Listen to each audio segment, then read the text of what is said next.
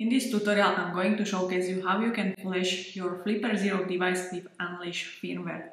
So as a first step, let's navigate to the github.com repository where the Unleashed firmware is located.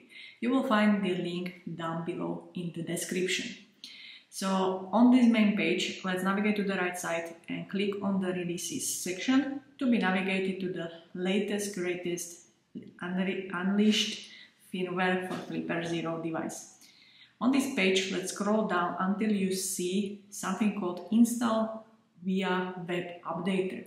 And let's click on this link to be redirected to the page through which we can flash our Flipper Zero with Unleash firmware. Before you hit the connect button, you will need to connect your Flipper Zero device through USB cable into your computer. Then click connect, select the COM port on which the Flipper Zero has been detected, confirm connection, and voila, the Flipper Zero has been recognized. By default, the latest unreleased firmware will be selected, but you can validate what are the other options from drop-down menu. And make sure that Unleashed firmware is selected, and you can just compare the version of it with the latest version of Unleashed firmware from the GitHub page as displayed on the website.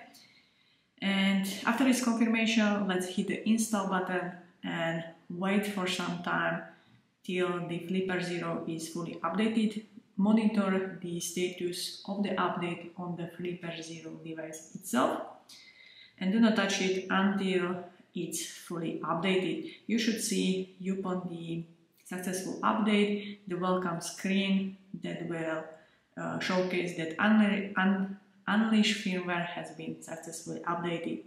So from now on, you can explore Unleashed firmware software and the available apps within this software. Have fun and see you next time.